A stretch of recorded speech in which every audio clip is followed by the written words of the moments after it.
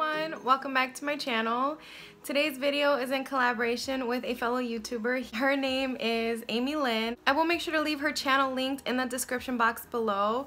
Please make sure to go check her out and also subscribe to her channel. She has such great content. She's such a beautiful woman and I'm so happy that we are doing this video together. So for today's video, I am going to be showing you how I did my makeup in high school. I wasn't really into makeup like that when I was in high school, but I did a little bit. Please make sure to subscribe to my channel if you're not already. Also, I have a giveaway going on. It ends this Saturday, the 25th at noon Central Standard Time. So if y'all want to be entered in that, make sure to head over to that video. I will also leave it linked either right here or in the description box below. And in that video, all the rules and details are in there on how to enter. So make sure to check that out. And yeah, I think that's about it. So let's jump right on into how I did my makeup in high school. So for starters, there's actually one product that I have from high school that I still use faithfully. Obviously it's not from then, I've repurchased it throughout the years, but it is the Pond's Dry Skin Cream. I have tried so many moisturizers and a lot of them have broken me out. I do have sensitive skin and I also have, sometimes my skin can be completely fine. It's more on the dry side, but more in my T-zone nowadays. It's pretty oily, but I love this moisturizer. I mean, I've used this since I was about 15 or 16 and it stayed with me since, and I use it all the time. So I'm just gonna go ahead and apply some of that. I would mainly do this after I get out the shower. I wouldn't really wash my face in high school. It didn't really have like breakouts. I didn't really struggle with acne or anything like that. My skin was pretty good in high school. I didn't really have breakouts or anything like that. So I would just get out the shower, put this on my face, and get on with my day. So back then I didn't do my eyebrows. I wasn't really allowed. There were some strict rules for us growing up, and doing our eyebrows was one of them. We were not allowed. Well, I was not allowed. I'm the only girl in my family. They were just really thick and really full and they connected in the middle, and I wanted to get them done so bad, but I think I was 16 or 17. I think I was more 17 when I got them done my senior year in high school, right before graduation, when we were having like prom, and I was in ROTC, so it was military balls, and I was like, no, I want to look like a complete girl, you know. And so I went and I did it. I didn't really know much about makeup growing up. You know, my mom never really wore makeup. She did when she was younger, but her as well, she didn't really have anyone to show her, so she never really got that into it. So me growing up as well, I never really got into it.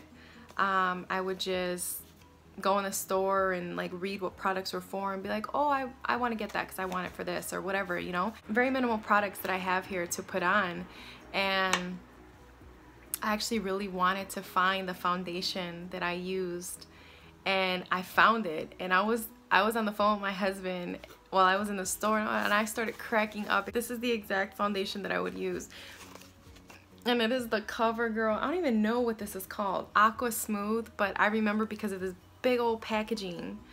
And obviously the lightest shade I got. I always got the lightest shade. I've always been pale. I've never tanned or anything like that.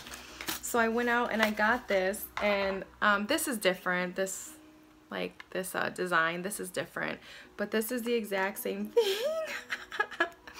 And I would use this sponge applicator to apply the product. So yeah, this is what I would use. So I would just basically use this, and then more so in high school I would just put on eyeliner, mascara, this, and a lip gloss. I have not used this literally since high school. So we're just gonna put this all over our face just like I would, and this should be interesting. And I would literally use this. I would just put it in like that, and I would just paste it on my face. Oh my gosh, it has the same smell. Oh, that smell takes me back. And I wouldn't drag it down. There was nothing. There was nope, it would stop right there. And since this shade is clearly darker than my skin tone, because it's rare that I would ever find shades my skin tone. It would, you know, you can clearly tell that it's not. And I would go all up underneath the eye like this and like this. I just remember just putting this everywhere. This is hilarious. It has the same exact smell. Now basically just blend it in until you can't really see it no more. So you can kind of tell the difference, because I wouldn't drag it down or anything like that.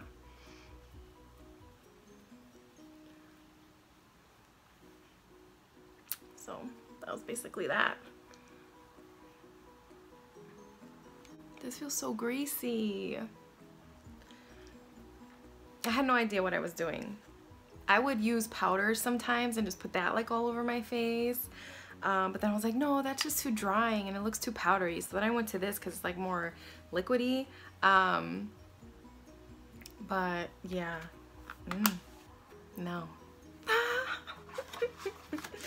And then I would go in with mascara, and I found this in the store too. This is like a classic mascara.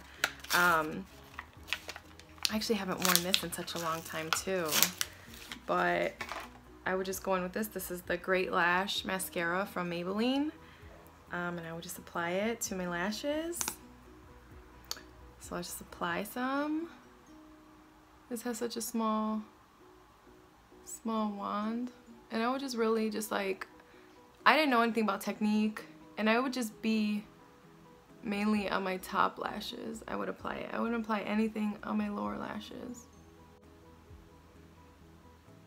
This is a good mascara. I forgot how good this is. This was always a classic. Everyone was rocking this mascara. Everyone was wearing this mascara. So there's that. I would just put on a black eyeliner on the bottom.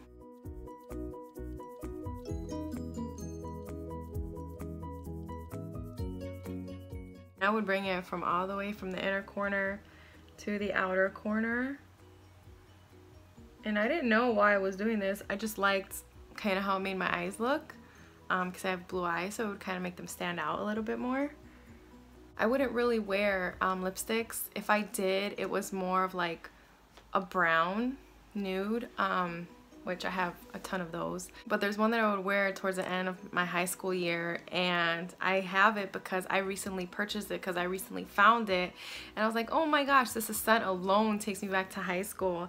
And it's one of these Victoria's Secret lip glosses. I don't know the name because I think I peeled it off, but it's like in this pink tube, and it's like right there in the register, you know, where you're checking out and they have like those little bowls of like lip glosses and like makeup and stuff. It's in those section. A while back when I was in the store and I saw them, I was like, oh my gosh, let me try and find it. And I'm like opening them, smelling all the pink ones, because like I know the smell, and I open this one. Sure enough, the smell just takes me right back to high school. So this is the gloss that I would wear. I would wear this all the time, because to me, the more shinier your lips were, the better. This is basically it. I wasn't really into makeup, you know, like I see a lot of people that do these videos and they're like, oh, MAC this, MAC that. Man, I couldn't even afford MAC. Like, you know, this is what I got. And a little bit after high school, I started to put on eyeshadow, and it was either, I had this eyeshadow quad that I would wear all the time, and it had a silver eyeshadow in there and like a black glittery one.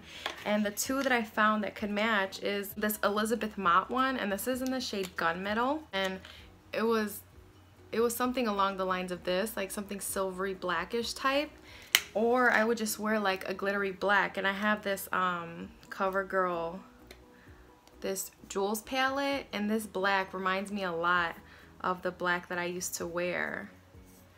And I would either have one of these two colors on my lid, like all over my lid. It was more so the silver one.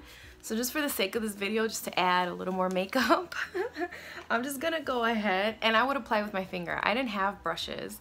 Everything I used, like for example, like the the foundation, you know, the sponge that it comes with, that's what I use. I didn't have brushes.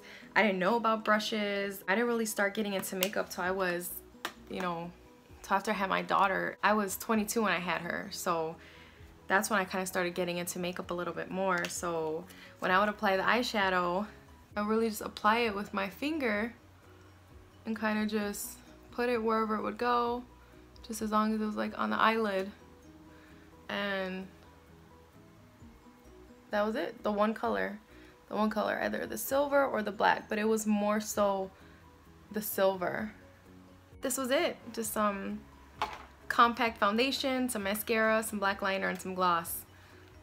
Pretty simple, but that was me. To look back how I was in makeup and to see how I am now, like, you know, I give God glory for that, because He's blessed my hands to be able to create the art that I create with makeup, because to me that's what I see makeup as. It's just art. It's art on your face, and there are no rules, and it's beauty, you know, to enhance your beauty. You don't need makeup.